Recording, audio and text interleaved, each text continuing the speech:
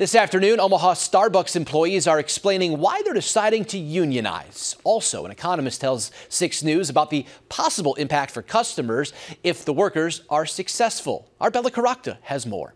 There were like 3 people and you'd be doing the job of like 8. Similar working conditions can be found at the 72nd and Dodge location, which serves up to 400 people a day, says another shift supervisor. When you accept the position, you know it's going to be a high-paced, intensive work environment, but it's stressful. There's a lot of labor reductions that leave 2 or 3 partners doing the jobs of what should be 5, 6, 7 people.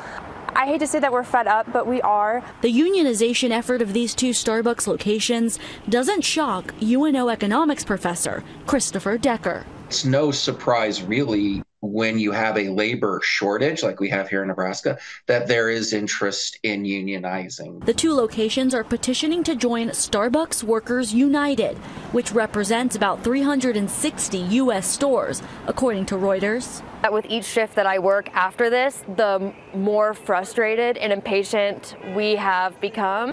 How does that affect customers? Decker says he doesn't think a big impact will be felt if the petitions to unionize go through. There could be some upward pressure on prices, but it is a pretty competitive industry locally.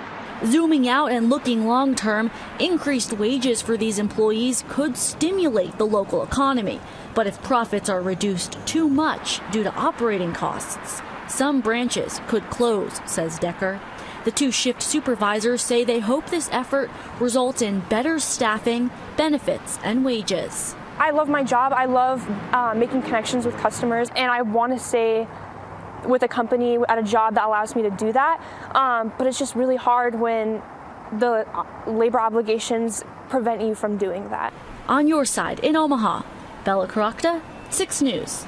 Each of the 2 locations will have separate vote of its employees next month. To unionize, 70% must vote in favor.